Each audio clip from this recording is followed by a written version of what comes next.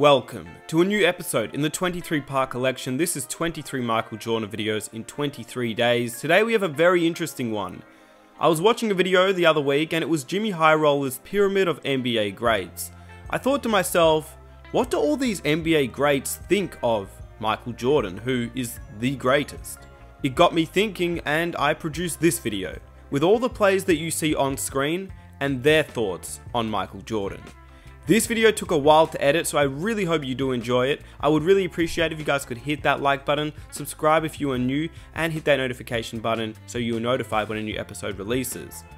There's a playlist on the top right of your screen that has all the MJ videos that we've done so far in the collection and in the description box down below, and all the footage that is used in this video is also featured on the screen and in the description box as well, so be sure to check them out in their entireties. I don't want to keep you guys waiting, so I hope you guys enjoy the video.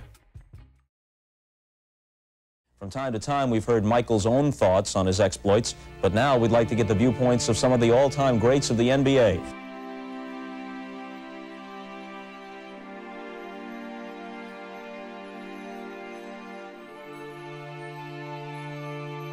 A hot topic of conversation always in the media is legacy, right? Players' legacy.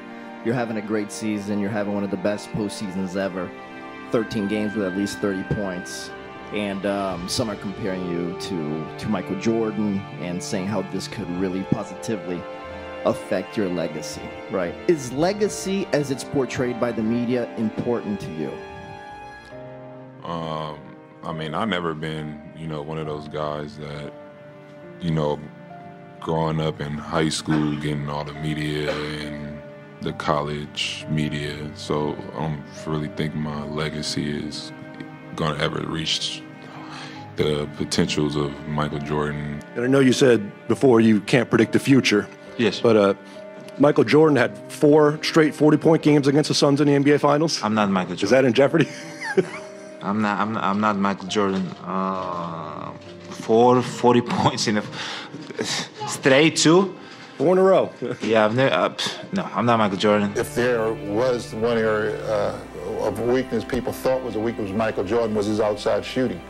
And Michael, he went one step beyond. He even improved his three-point shooting, and now he's pretty proficient shooting from the three-point line. It's just impossible to defend him. Michael seems to be a different type of player. I've never seen anyone come to a jump stop, split the defense. He just seems to find holes in the defense, and I've never seen anyone like him. I think he's the best. Chuck Daly said to me, he said, "Charles, can I talk to you a second?" I said, "Yeah, Chuck, anything." He said, "You're the second best basketball player in the world." I said, "Who bet me?"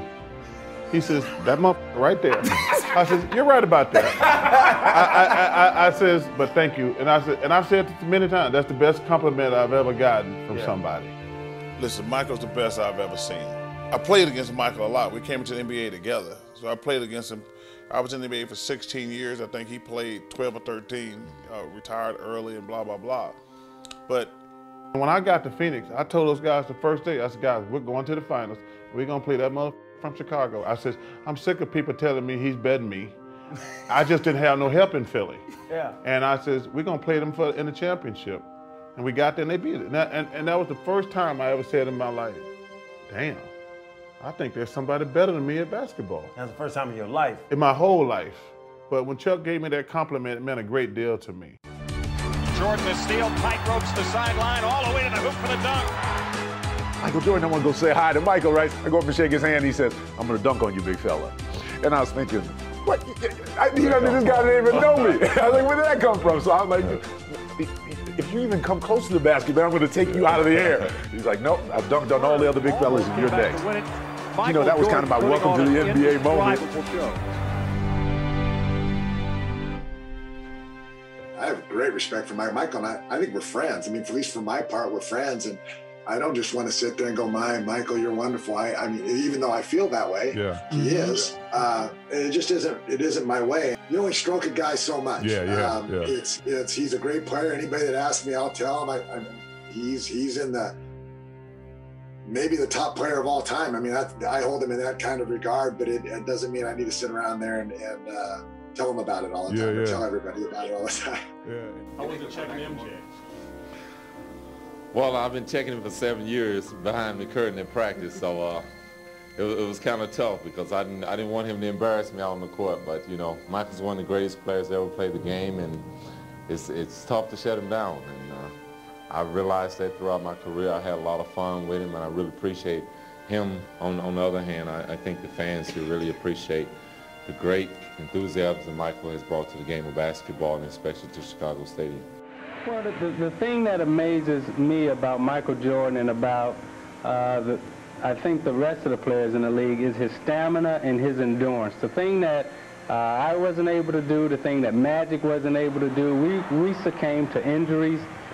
We didn't have the type of stamina, the type of energy level that Michael seems to possess every single night, whether he's playing against the worst team in the league or the best team in the league. He has an energy level that's unmatched by any other player or any other athlete that I've seen in professional sports. His energy level is so much greater than ours, it seems, that night in, night out, he's there performing at a level that we frankly just weren't able to reach, and that's why he's there tonight, healthy and trying to three-peat, and Magic and I succumbed to injury.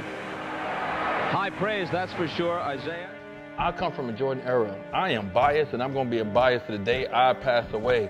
Michael Jordan will be my GOAT. I always loved you. I love you even more. No, he would be my GOAT, but that doesn't mean I'm not taking anything away from LeBron. LeBron is amazing, but Michael Jordan is my GOAT. I play basketball because of Michael Jordan.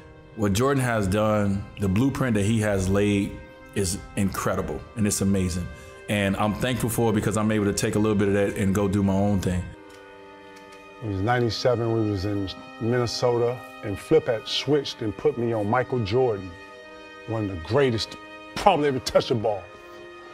And we was on the right side of the court, and I counted his dribbles. I was able to catch his dribbles, you know? 1, 2, come back, cross over. He crossed it back over, 1, 2. When he crossed it back over, I stole it. Give me this. Very next play down. We go down, score. The very next play, they call it the very next play. This is no sauce. I counted the dribbles. 1, 2, come across. When I blinked, he was gone. I turned around, he was dunking the ball, giving somebody dapping halfway down the court. That fast. That's not new. Michael Jordan wasn't human. I grew up in the 90s. That was my era. I watched the Bulls all the time. You know, growing up in the 90s, Michael Jordan will always be the GOAT. Always. I don't care who comes along. I was a huge fan, and to put us in that category, I would never even go near that. Michael Jordan used to always say that you was his favorite player and you was the one he always looked to. When you used to see him play, did you see the similarities? You know, my particular style of play was really rooted in solid fundamental approach to playing the game, and with one exception, when handling the ball, you know, I always would look for daylight, you know, wherever there was daylight. And sometimes, you know, there'd only be a little bit of daylight, like between two players, and find a way to get the ball between there and your body through there. In the palm of the ball, or, you know what I'm saying, the dunk style and stuff like that. Did you see the similarities of seeing that he was watching you? You know, I would always see daylight, and maybe I could see daylight that a lot of other players couldn't see. And I see a lot of extraordinary players today, Jordan and Drexler and what have you. They see daylight where other players don't see that. And it was funny because I remember he came down and he dunked on like a whole team. And then I went down and dunked on his team. So whatever, I was looking at him, he was looking at me. And he was like, I could do it again, you know. I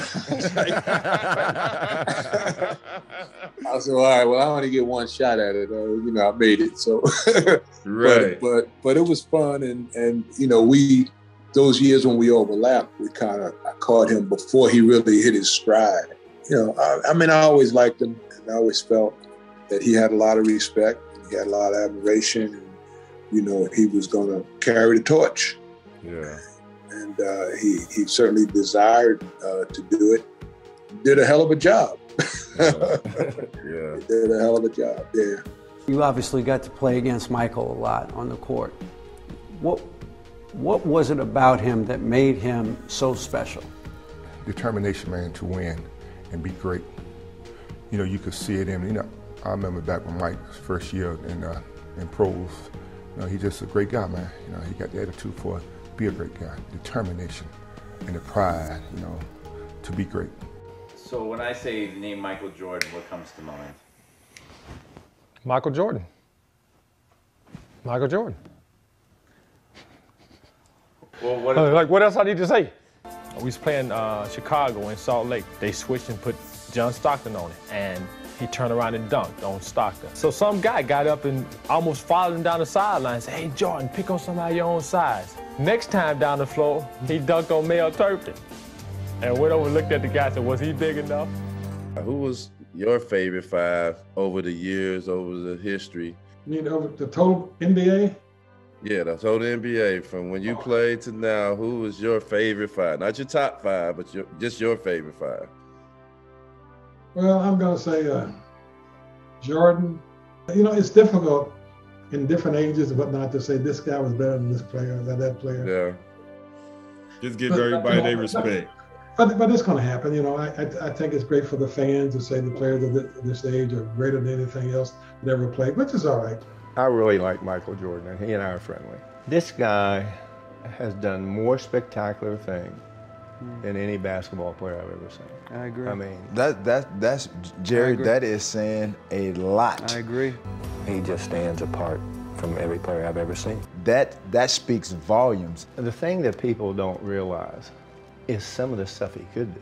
I don't think there's any flaw in this guy's game. He's the best defensive player in the league, in my opinion. He's the best competitor in the league, in my opinion. He's by far the best offensive player, in my opinion. He's the best clutch player in the game. He's got the whole package, and his skill level, on top of that enormous physical package, really sets him apart from the other players. He was the best defensive player in the league. Yes. When he was Yes, playing, absolutely. He was the best offensive player. Right.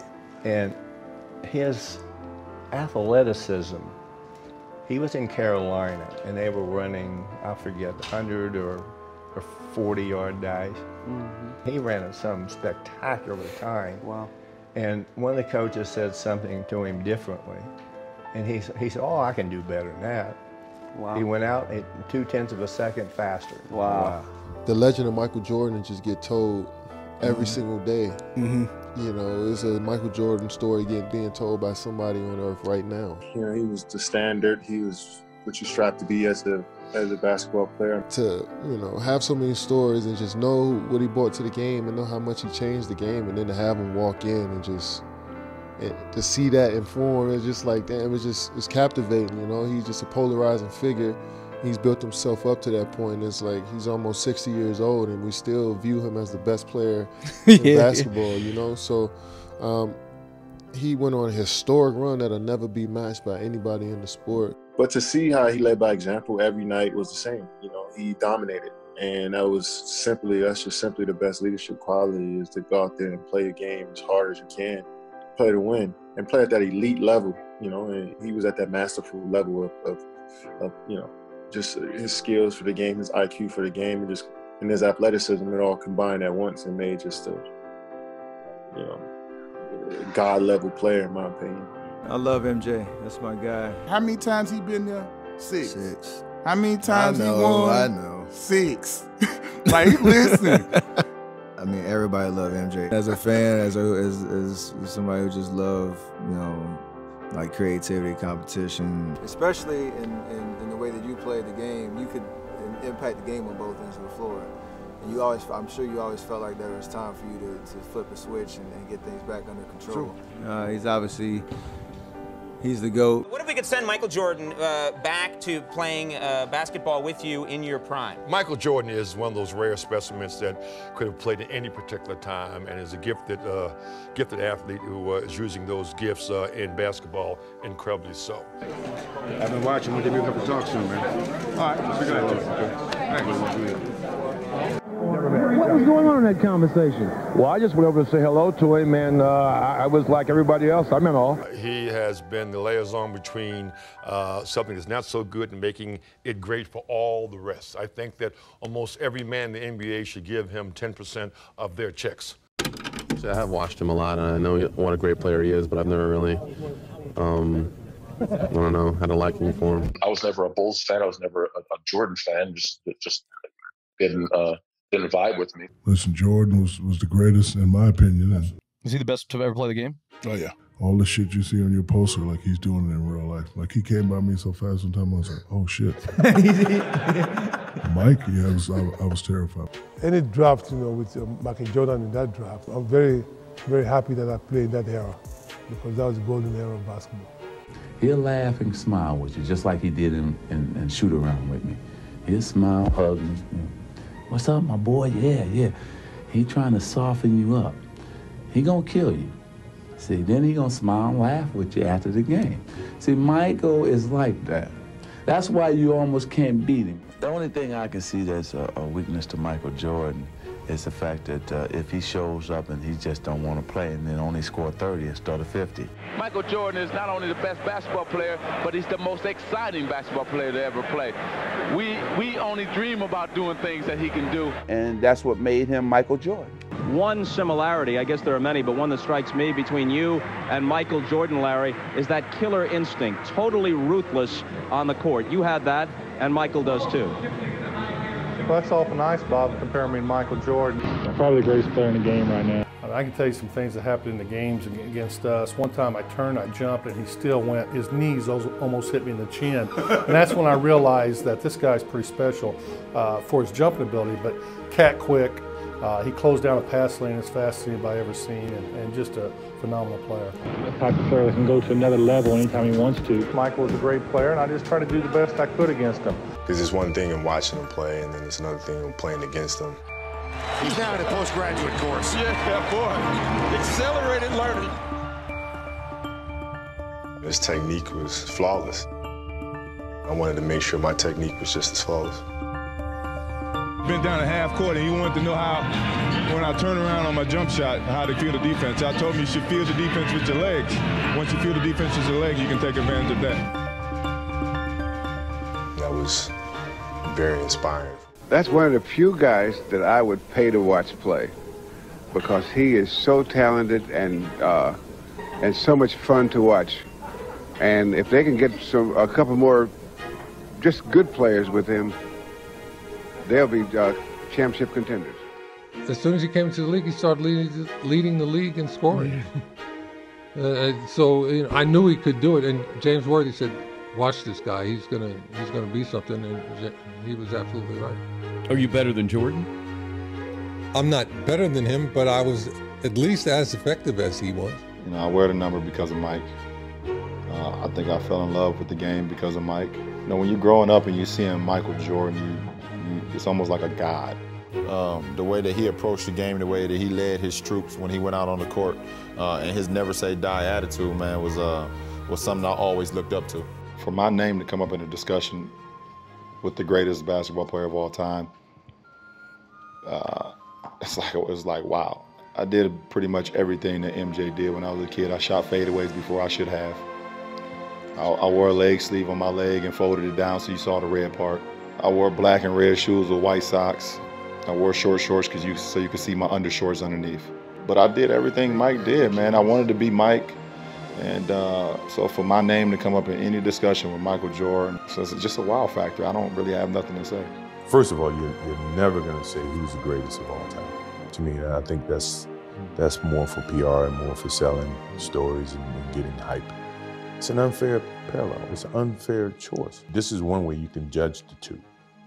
How much impact did each change or evolve the game?